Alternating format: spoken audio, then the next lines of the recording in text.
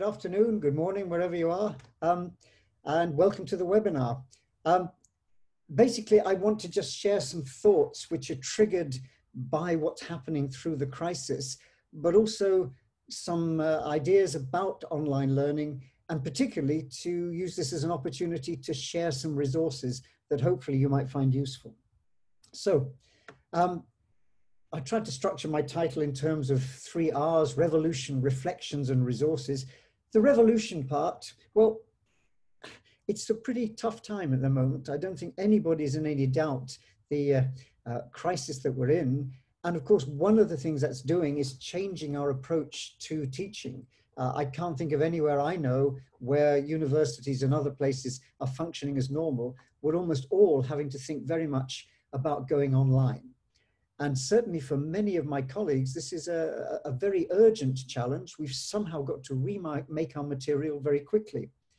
The Chinese have an interesting character for crisis. It's made up of 2 things. It's threat and opportunity. And the original word in Greek actually means turning point. So what I'd like to try and do is bring a slightly more forward-thinking view to this situation and say not just how do we move our teaching into online mode now, but how might we look to the future and how might we think about blending different approaches, online and offline, but importantly, how are we going to make this transition? So that's the sort of the spur for the webinar. Just some brief personal reflections. I promise not to make this an autobiography, but I've been doing this quite a long time. Thinking back, I've been moving from 40 years where I've learned quite a lot about what I call broadcasting. So essentially traditional modes of teaching and lecturing and coaching a variety of audiences, through to where I am today, which is much more concerned with enabling learning. And as some of you know, and was the subject of an earlier webinar, which you can still find on YouTube on the ISPIM channel, I've been very interested in the flipped classroom and the whole idea or the set of ideas behind that. But I think we've also got what I would call a context of concern. Even before this crisis, this virus crisis, which has changed so much, we were worrying about the whole teaching and learning side. On the one hand, my colleague Joe Tidd and I run many workshops on teaching and learning using our textbooks. And the feedback we've had from lecturers is very much the challenge is class sizes are growing. They're much more international now. It's much more difficult to get the sort of close interaction that in the past we might have relied on. We have in the UK a measurement of universities teaching, the Teaching Excellence Framework, and not everybody does very well on it. We may be good at research, but we're kind of not quite making the grade as far as what we could be doing with teaching. And so for a variety of reasons, there is certainly for me a context of concern, a set of challenges which I don't think are going to simply be solved by flipping the model. For those who don't know, the flipped classroom basically says instead of talking to students, giving the lecture first, and then asking them to reflect on it and perhaps do some work, we flip that over, get them to look at a lot of resources before they come into classes, and then explore the issues and questions in the classroom. So it's turning the approach on its head. That's very powerful and the subject of other discussions, but I don't think we need just that. I think we need to build or possibly rebuild a new way of working. And so maybe the current crisis might act as a catalyst for that. Now, for me, there are 3 core approaches in my own thinking, which I'd like to share. The first is that I've been influenced for a very long time by David Kolb's learning cycle. I still think it's an extremely relevant device, which helps me think through, am I visiting all the stations that might support people's learning? Am I connecting them with real experience or drawing on their own? Am I giving them a structure with which to reflect and some challenges? Am I helping them access concepts and add to those theories their own ideas? And am I giving them a chance to experiment? So I'm very conscious still of the David Kolb model working. I think, however, what we're beginning to do and where there's a real opportunity is rediscover what I call the Oxford model. A long, long time ago, when universities were just beginning to happen, sort of hundreds of years back, you went to universities like Oxford to read for a degree. And that really is something we've lost sight of.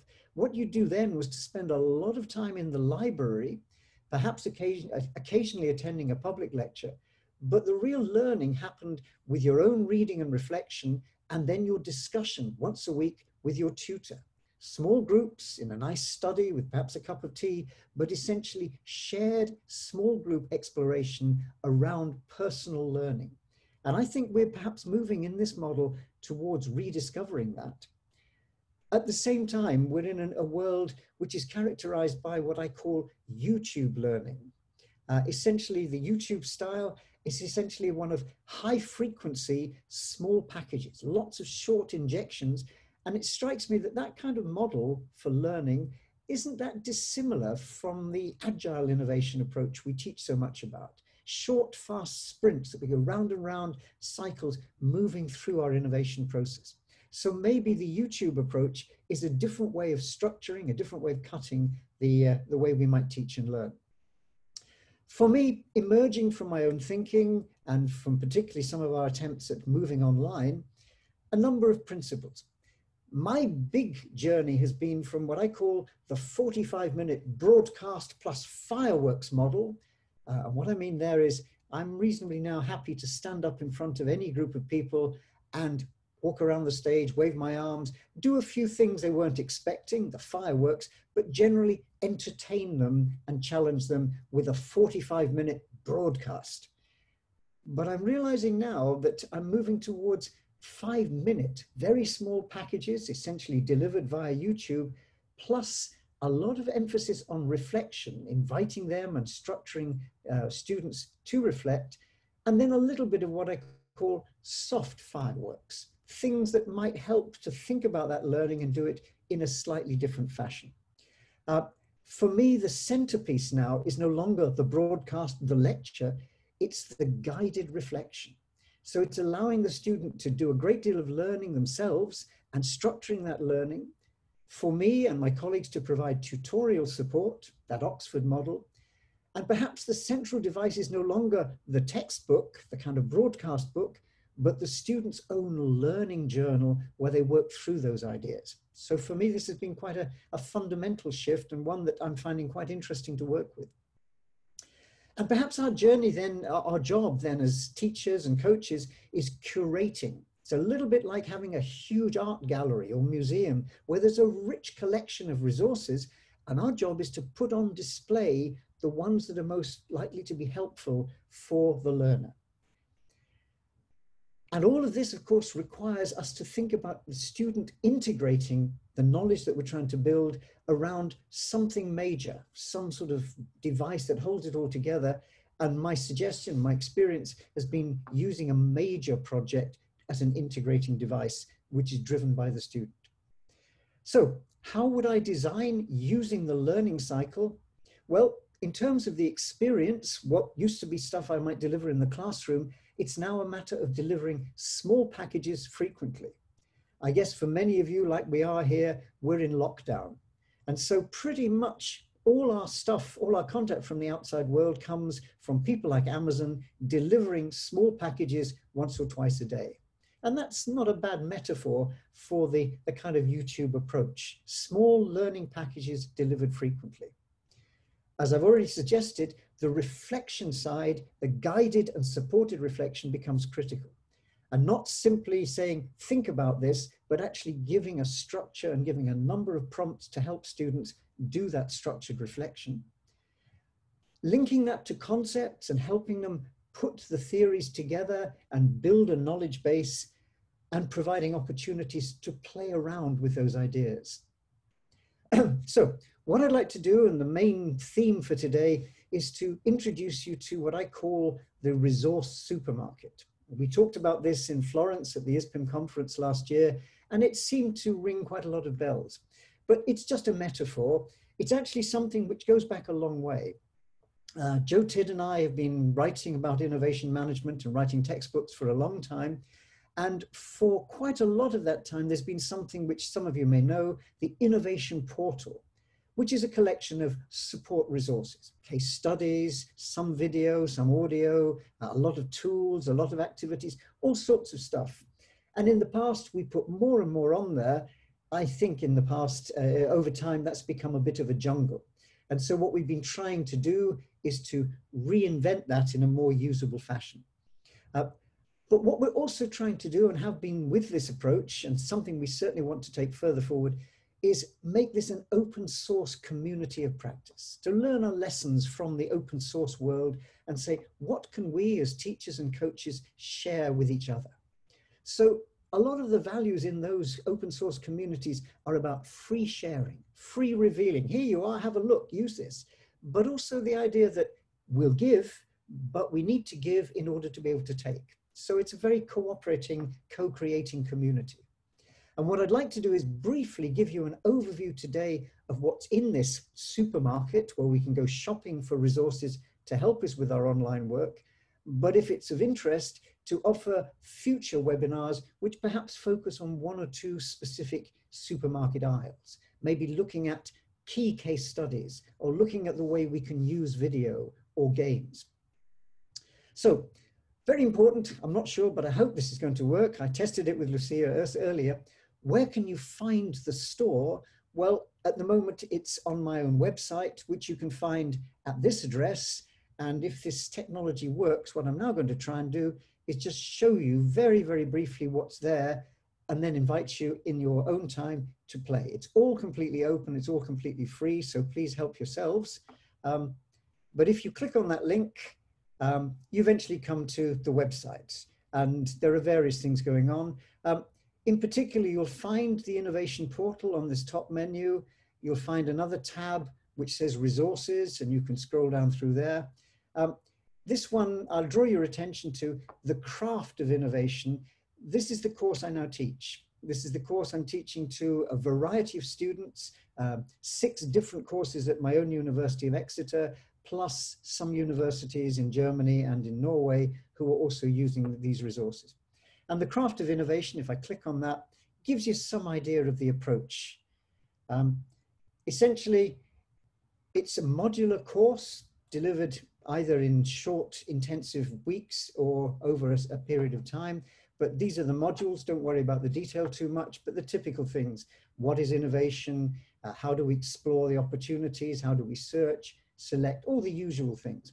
But if I open any one of these boxes, the important thing is that what we've tried to do is make available a variety of different resources. These are the packages that we might assemble to deliver a course. So there's videos, there's readings, podcasts, various things. I invite you, rather than me trying to show in a clumsy fashion on the screen, please help yourself, please take a look. But that's where you'll find it, and I shall close that for now, but be very happy to take questions later on. But if I get out of all of that, yes. So hopefully we're now back to the PowerPoint screen, because what I want to suggest now is very briefly, I might walk you through the store. Metaphor again, going shopping. So let's really stretch the metaphor. Imagine we're trying to prepare a meal with our students as the diners. And so the what I call their learning journal, their workbook, becomes the plate. This is their way of using and consuming the material, and hugely important, that's how they're going to capture their own personal learning from it. But what are we going to serve up with the meal? And more importantly, as we walk around the supermarket, what will we put in our trolley? Well, first of all, and again, taking our cue from YouTube, a lot of small packages of video and audio material. And again, if you were to look at the website, we've got close to 100 short films. Please look around them, help yourselves, be as critical as you want. They're by no means perfect, but we've been trying to learn the lesson of how to package, how to slice our textbook up, make it available in video and audio format in small packages. There are core readings, and this idea that I've mentioned earlier of reading for a degree is still very important. Students do need to read, but reading books is perhaps not so easy, not so fashionable. So what we've tried to do in our approach, in the online approach, is to say, what's the key knowledge? So typically it might be a chapter out of our textbook or a couple of key papers, some key focused chunks of knowledge, not the whole book. Additionally, obviously, we teach with cases. And for me, cases are stories with a message. And we can do a lot in terms not only of presenting that message in short packaged format, but also making it available with reflection questions, helping the process of the student engage with the case to draw out the learning. A lot of the things in the supermarket I'm trying to suggest, I'm clumsy again, come with VAT attached. That is to say, trying to think of the video format, the podcast, the audio format, as well as the text format. Certainly in the past, we've done a lot with text-based cases. I think more and more the students are finding them useful when they come as video, audio as well. One of the key things, and this is where my idea of soft fireworks comes in, is ways in which we can get students to engage and to play around with the ideas that they picked up from their video, from their reading, from their cases. Now, in the flipped classroom world, this was going to be a big challenge, because if students do a lot of the reading and the preparation before they come to a classroom, what do you do with an hour or 2 hours of lecture time?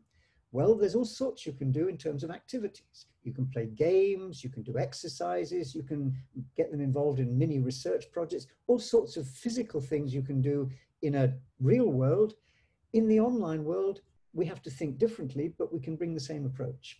Individual reflections, individual activities, group activities where they might act as a small online community, dealing with small and possibly even large classes.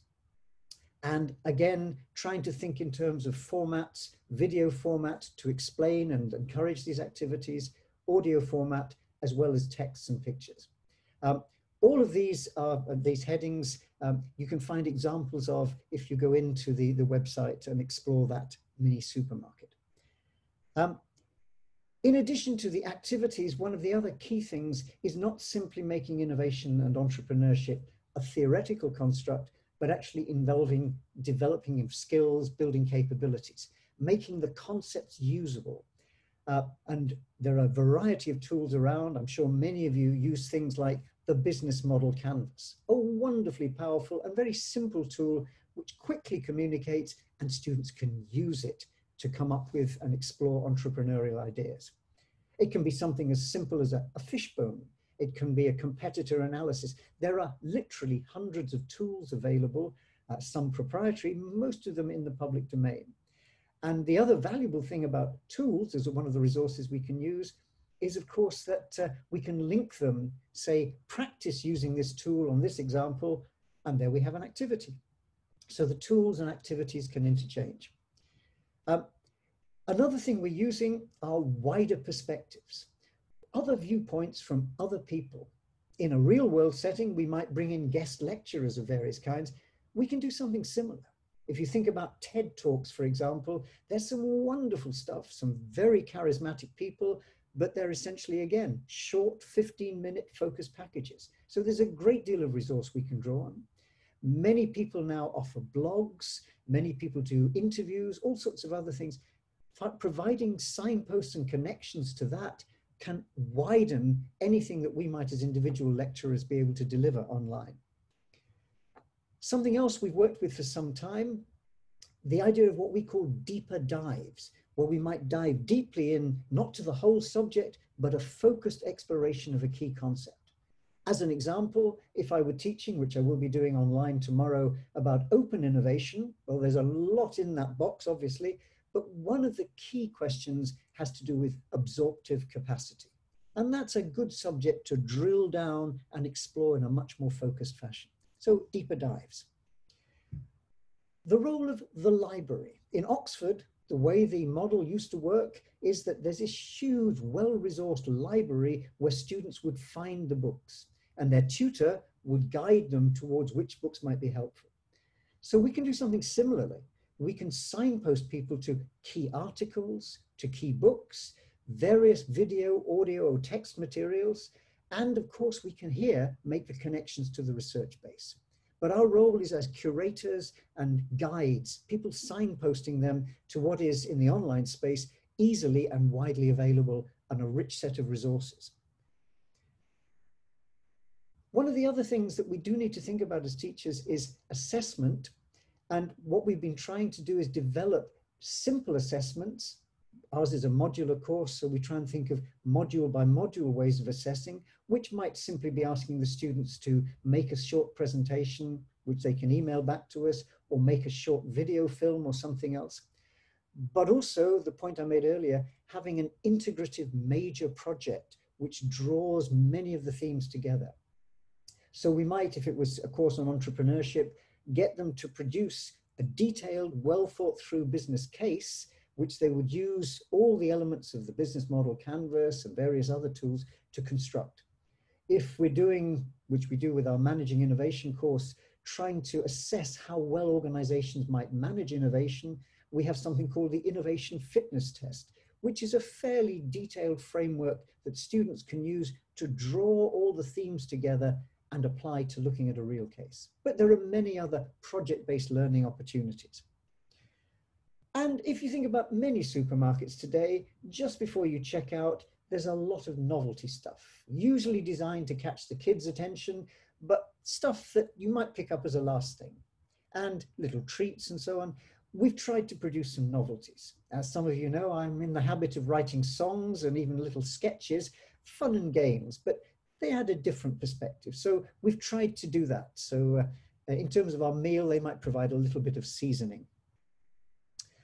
And in the back room, perhaps may I take you to the last place, behind the scenes in our current version of the supermarket. As I mentioned earlier, we're beginning to think it's really important to have not the textbook, but the student's learning journal, the student's workbook available as the core device. And so instead of issuing them with a textbook, we might, and this is where we're at the moment, have on the one hand of the page, or one side of the book, the text, the material that might be in a textbook, whether that's text, video, audio, or whatever, but on the other page, the space for students to reflect, so plenty of space for them to make their own notes, and the reflection prompts, the cases to look at and questions to ask, the activities they might go on, the tools they might play with. But this notion of two sides of a page, if I stay with that book metaphor, one is information, but the other, the key part, is the student's own learning journal. And they're putting together their very individual pathway through all of these rich resources. So what's next? Well, most important, the store's open. Please help yourselves. To remind you, and I'll leave this again, that's the address. You don't need a password. And as far as I know, please tell me if there's any problems. It's all completely free and available. I'd be very grateful for feedback to help us make this better, but it's all available now. And if you'd like to look particularly at the craft of innovation, you can see how we've been trying to build a course. If there are elements you can use, please help yourselves. Like I mentioned, what we're trying to do with the ISPIM Teaching and Coaching Special Interest Group is build a live community of practice, which has this open source approach. Lots of sharing, constructive, helpful feedback, and co-creation. So please, if you have things you'd like to add, and I know some colleagues have already emailed me about this, please do so, and I'll try and post that into the website, signposting to your particular contributions. Just a thought, hopefully this post-virus world will pass, or the virus will pass and we'll be in a post-virus world, and our world of university and teaching and coaching in business may not stay online. But that doesn't really matter, because I suggest that if we have a resource bank which is useful now when we are having to work online, it could also help us design and deliver right across the spectrum, from the fully online world through all sorts of blends to full traditional face-to-face teaching. What's next for us? Well, we'd be very happy to offer some more focused webinars looking at those particular aisles in more detail.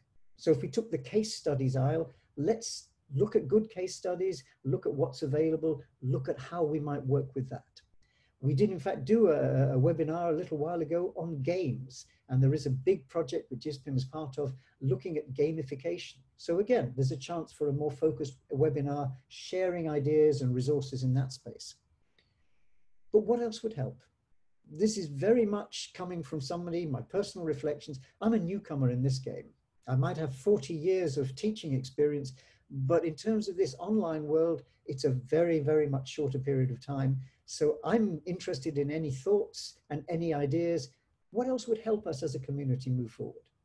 And that's the point where I'm going to stop talking, and hopefully we can move into more discussion. So Lucia, back to you as moderator, and I'll happily take any questions, but I'll also be delighted if we can get a conversation going. Thank you very much. John, thank you very much for this webinar. I think that's exactly what we need in this moment. Maybe just one question. Are you doing currently online lectures, and what's the biggest obstacle that you face? Okay, the answer to the first part is easy, yes. The obstacle, it's more of a learning curve. At a technical level, mostly we're using Zoom, and that's one of the many, and it's working, but I think we're learning lessons about how to handle it. The gallery view is great when you can have a number of participants on your screen.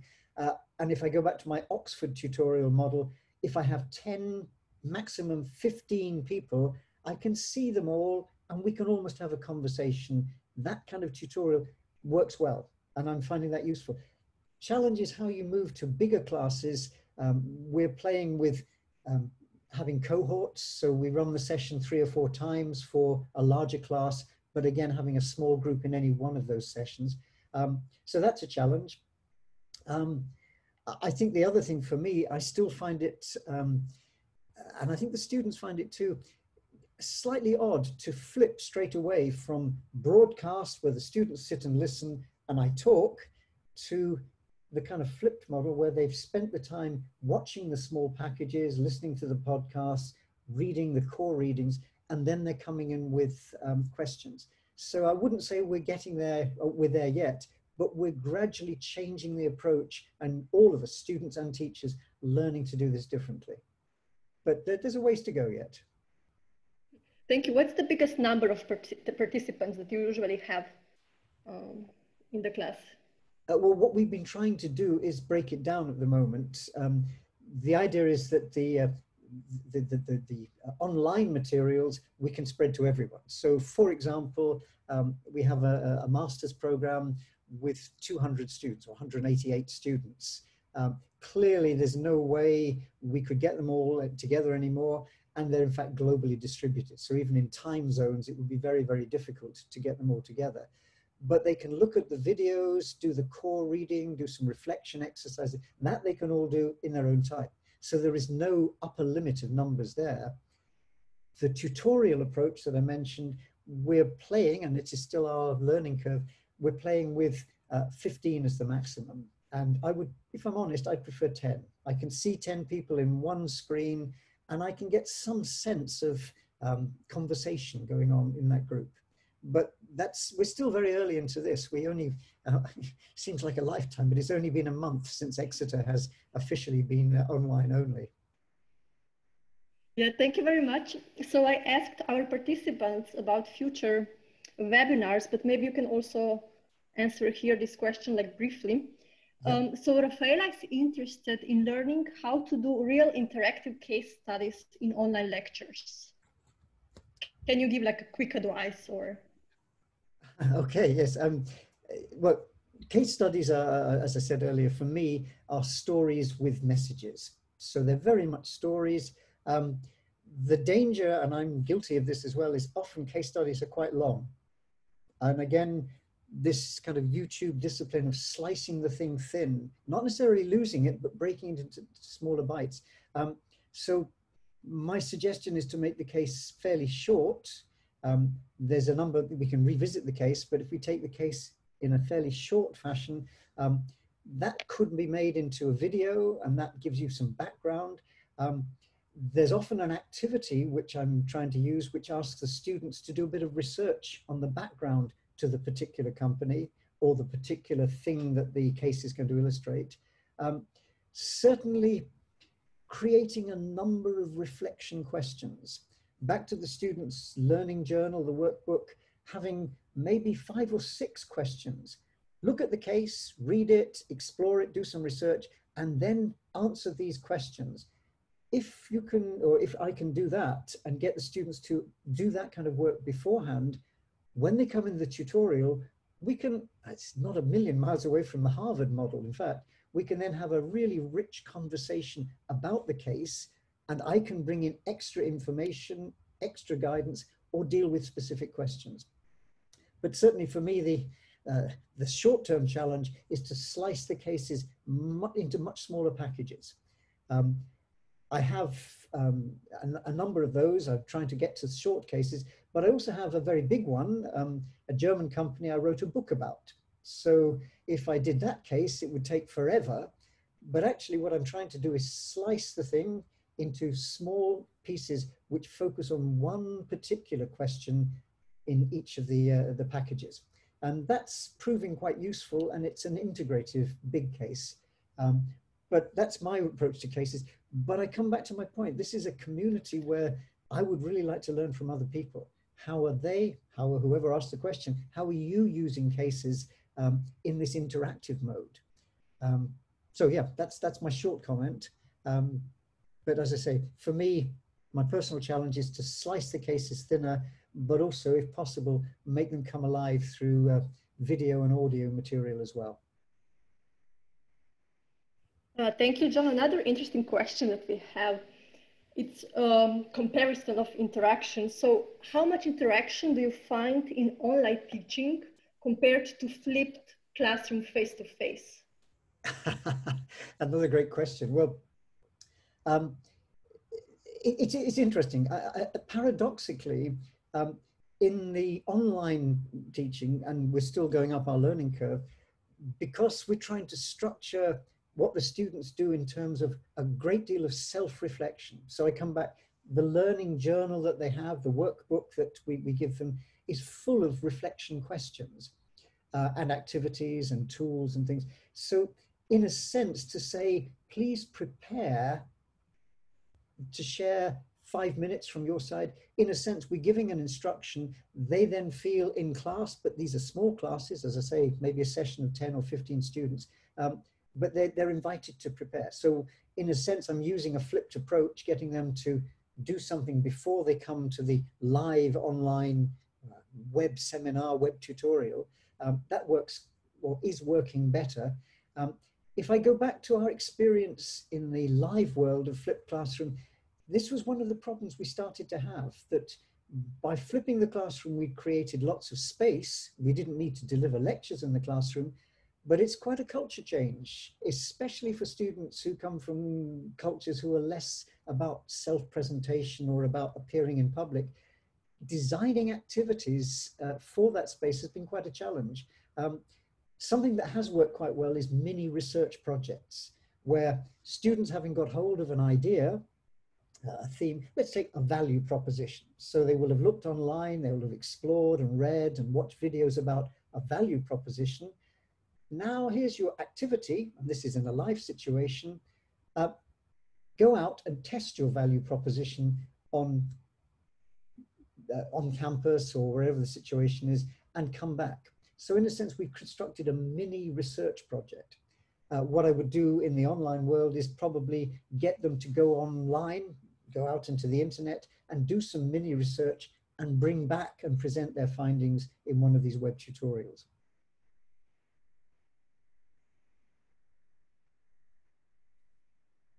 Thank you, John. That was a great answer. Question from Luciana. So she's facing problems where she cannot motivate students to go online. Are you facing the same problems? Yeah, I mentioned in the back room we have our laboratory. We're still trying to find this magic ingredient that will make students motivated. Yeah, I don't know the answer. I think that's as much an online as it is an offline world question. How do I get my students to turn up on a Friday morning at 9 o'clock for a lecture? It's difficult. And I think the challenge is theirs rather than ours. Why are they investing their time and their money in taking university courses if they don't want to learn? So in a sense, there is that kind of hard question at the back. There might be ways into it. For me, the novelties help. you know, making a bit of fun, that's something I'm trying to do. I wish I had an easy answer. I think if you go back to Kolb's learning cycle, the one thing Kolb doesn't deal with is how you motivate people to enter the cycle in the first place. So yeah, we don't really know how many students we're going to get. It's much more difficult to manage, to keep track of, I was going to say police, that's probably the wrong word, but it's much more difficult in the online world. There are probably little things we can do in terms of scheduling, and we're trying to work with that. I think it's probably about making the content much less traditional. I think as our students begin to understand, we've tried to structure this, our course at least, in this very different YouTube world, small packages, self-learning, they're beginning to get that. So they aren't being asked to sit down and listen for 40 minutes while I sit at my desk here and broadcast. So maybe that's helping, but I don't have an easy answer to the question. It's a really important one, and any thoughts you have, I'd love to hear. Thank you for that. What about when it comes to rating and assessment? You already mentioned this like briefly, but how do you prevent so some students don't do free riding and so on? Again, that's a difficult one, and it's not just an online world question. We get a lot of free riding. We have a lot of group projects as in our traditional world approach, and we always have the complaints of free riders. So I think that happens. I think it also, particularly as we structure many more of the assignments around go online, find this, do some research, we run a risk of plagiarism. We run a risk of students not doing their own work. For me, this is why the centerpiece perhaps is this student learning journal. It's almost like producing a portfolio. Years and years ago, I remember I had long before I got married, I had a girlfriend who was an art student, and I realized art students build their own portfolio and they carry this around, and that's their learning. That's how you know how well they've developed in terms of their training as an artist, because of the pictures and sketches and designs in their portfolio. And in a sense, this idea of the student learning journal as their capturing the learning.